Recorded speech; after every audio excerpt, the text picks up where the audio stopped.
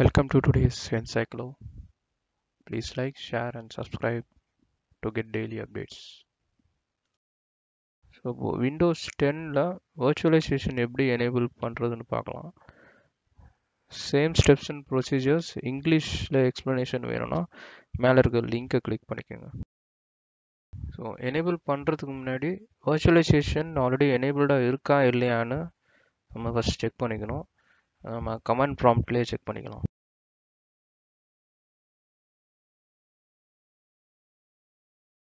Command prompt வந்து நீங்கள் Windows சர்ச்சில் சிஎம்டின்னு டைப் பண்ணாலே கமாண்ட் ப்ராம்ப்ட் ஓப்பன் ஆகும். சப்போஸ் அதில் விசிபிள் ஆகலை அப்படின்னா நீங்கள் ரன் கமாண்ட் மூலமாக கமாண்ட் ப்ராம்ப்ட் ஓப்பன் பண்ணலாம். ரன் கமாண்ட் ஓப்பன் பண்ணுறதுக்கு ஷார்ட்கட் கீ யூஸ் பண்ணிக்கோங்க. விண்டோஸ் கீ ப்ரெஸ் பண்ணிட்டு ஆர் ப்ரெஸ் பண்ணிக்கோங்க.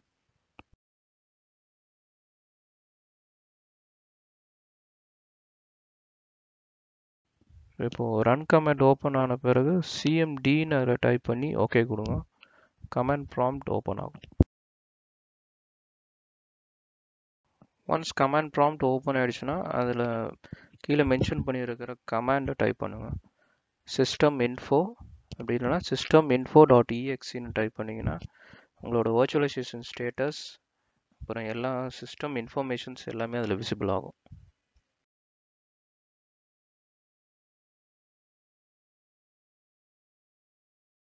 நம்ம டைப் பண்ண கமாண்ட் எக்ஸிக்யூட் ஆகிறதுக்கு ஒரு 20 to 30 செகண்ட்ஸ் ஆகும்.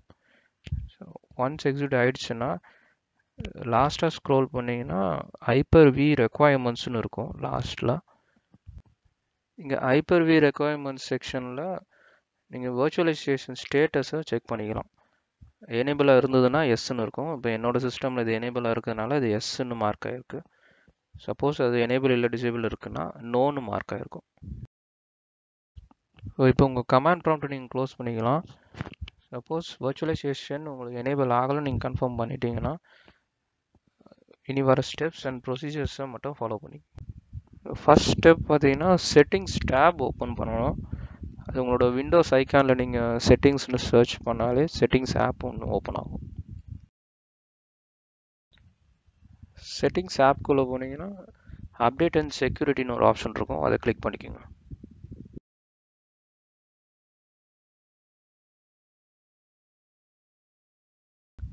இப்போ நெக்ஸ்ட் ஸ்க்ரீனில் நிறைய டேப்ஸ் உங்களுக்கு லெஃப்ட் ஹேண்ட் சைடு ஷோ ஆகும். அதில் ரெக்கவரி கிளிக் பண்ணிவிட்டு ரைட் ஹேண்ட் சைடில் ரீஸ்டார்ட் நவுன்ற ஆப்ஷனை கிளிக் பண்ணுங்கள்.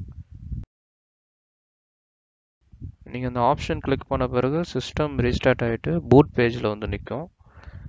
அதில் ட்ரபிள் ஷூட்டுன்னு செலக்ட் பண்ணிக்கங்க.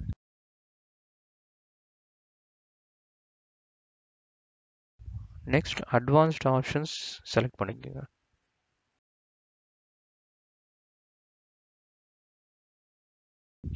ஸோ நெக்ஸ்ட் அட்வான்ஸ்ட் ஆப்ஷன்ஸில் நிறைய டேப்ஸ் உங்களுக்கு விசிபிள் ஆகும்.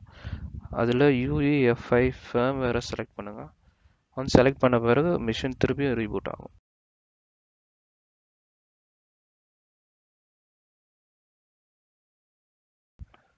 ரீபூட் ஆன பிறகு எந்த செட்டப்குள்ளே போகணும்னு ஒரு ஸ்க்ரீன் உங்களுக்கு வரும். அதில் F10 ப்ரெஸ் பண்ணிவிட்டு பயாஸ் செட்டப்குள்ளே போகணும்.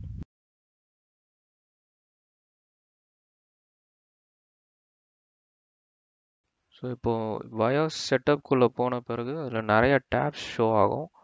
அதில் செக்யூரிட்டின்ற டேபை செலக்ட் பண்ணிங்கன்னா அதில் வர்ச்சுவலைசேஷன் டெக்னாலஜி அந்த ஸ்டேட்டஸ் காமிக்கும். ஸோ டிசேபிளாக இருக்குன்னா கிளிக் பண்ணி எனேபிள் பண்ணிக்கோங்க. சில ஹார்ட்வேர் மாடல்ஸில் இந்த செக்யூரிட்டி டேப்பில் இல்லாமல் system configuration டேப்லேயும் virtualisation technology status இருக்கும். ஒன்ஸ் வர்ச்சுவலைசேஷன் எனேபிள்னு கொடுத்துட்டீங்கன்னா F10 கீ ப்ரெஸ் பண்ணிக்கோங்க. உங்களோட செட்டப் சேவ் ஆகிட்டு சிஸ்டம் திருப்பி ரீபூட் ஆகும்.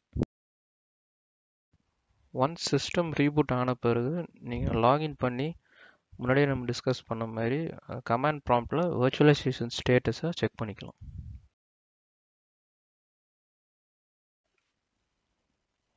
Thank you for watching this. Please like, share and subscribe for more updates. Thank you.